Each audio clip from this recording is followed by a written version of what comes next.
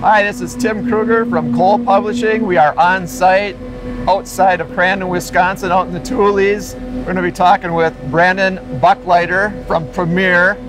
They are demoing their new Urban X machine, which is air and hydro excavation. They're working with WPS. It's Michaels out of Green Bay, Wisconsin, the contractor. This is a new innovation for Premier.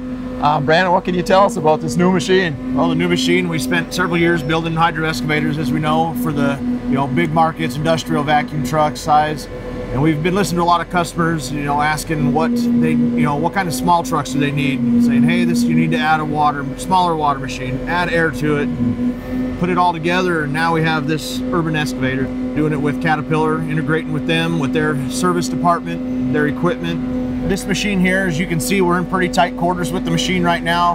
With the bigger hydro excavators, you would have a hard time doing the dig that they are currently doing over there. It's hard to get in with the big trucks. They're not quite as nimble. They're a lot heavier. And the nice thing is with this little truck, like I say, you can get it in, get it done where you need to without having to do a lot of remote hoses. And a two-man crew becomes much more efficient and effective with this smaller machine in these tight quarters. You said 13 feet less? It's about 12 foot less than our smaller unit. And it's almost 2 feet shorter. Wow. And 6 inches narrower, so it's a...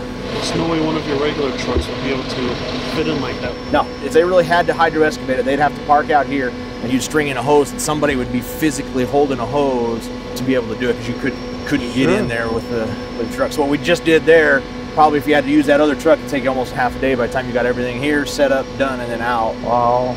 We were able to do it in a half hour. Yeah, nice.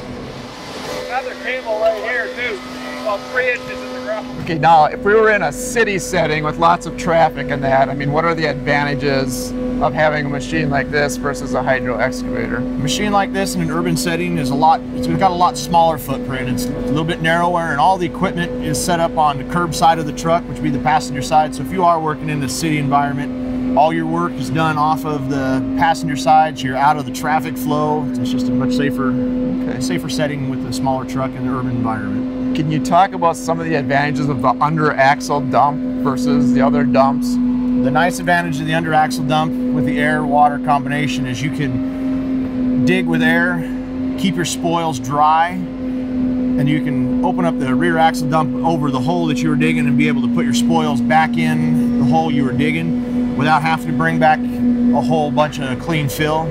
Some regulations are you have to bring in some clean fill to go over the utility, but then you can reuse what you have in the truck. And with this machine here, it's got the hydraulic power to either run a core drill or a hydraulic saw. So you got one unit that can do it all. Yep, and you can run the auxiliary hydraulic, the air compressor, and the blower and water pump all at the same time. Okay, let's go back to the build, because I heard some stories that you were saying you didn't know what to expect, maybe not as much power as a hydro excavator. Kind of tell me that story when you first put both of them together and what happened. We started with borrowing a big air compressor from one of the local rental shops so we can use the air compressor and dig with just air and see what the results were. And it was very favorable. It worked good in looser soils. And we'd use the water like our big Hydrovacs, and that did really well. But then we took the water and air and combined them together in a single lance, and the results were just amazing. It was, it was a 3 to 4 times increase in the productivity of the machine with the combination of the two, air and water, together. And that was a big surprise. That was fun to see. That's opened a lot of eyes to a lot of people. And is the plan to show this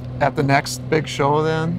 Yes, it is. We got it lined up to go to the pumper show, or the wet show, in Indianapolis in February.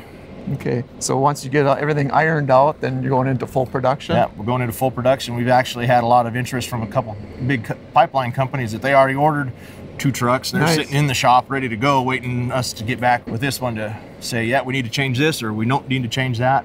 Can you relate this to like the gas, oil, and mining market, where this would be advantageous over the big one is for the pipeline company here. They like to do, they call it cathodic pipeline protection. Yep. They have to dig up the pipeline, sandblast off, redo the coating. Well, with this machine here, they can hydro excavate it or excavate it with air, whatever they need. Then there's the air compressor to run the sandblaster, so they can remove the coating, clean the pipe, check it, and then go ahead and put all the fill back in, all with one machine. There you go.